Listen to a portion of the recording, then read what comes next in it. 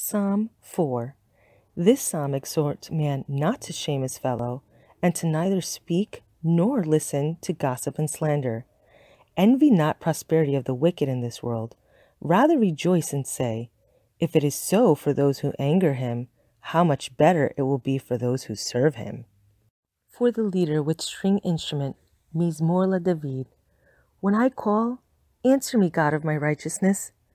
You who freed me when I was in distress, be gracious to me and hear my prayer.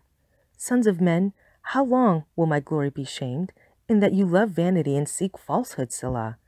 But know that God has set apart the pious for himself. God will hear when I call unto him. Tremble and do not sin. Speak in your hearts upon your beds, and be still, Selah. Offer the sacrifices of righteousness, and trust in God. Many are they that say, who would show us good? Raise upon us the light of your countenance, O God. You place gladness in my heart, more than when corn and wine abounded.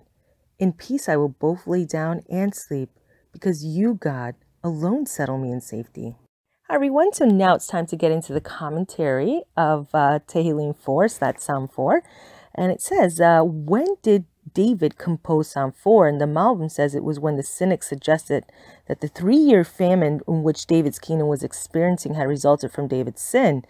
God subsequently informed David that the famine was actually a response to Shaul's brutal murder of the Gibeonites, that when the Gibeonites were appeased, then rain began to fall. So now the Midrash Tehillim says about verse 4:2 that when David said, when I call, answer me, what he meant was, Master of the universe, even if a wicked Jew prays to you, answer him at once, so that all the other nations will not say all the gods are the same. To which God replies, by your life, even before the wicked man calls me, I will answer him, but his prayer needs to be a sincere one.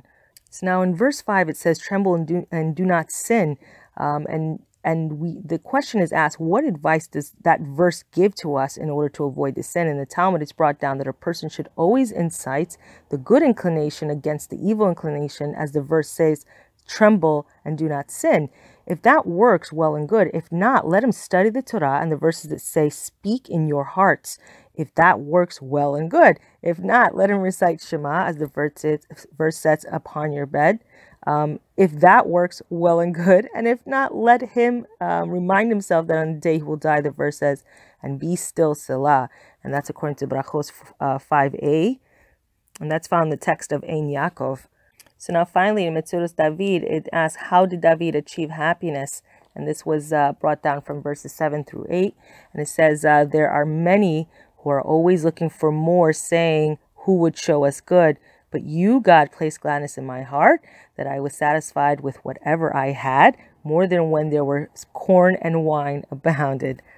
And that concludes today's reading.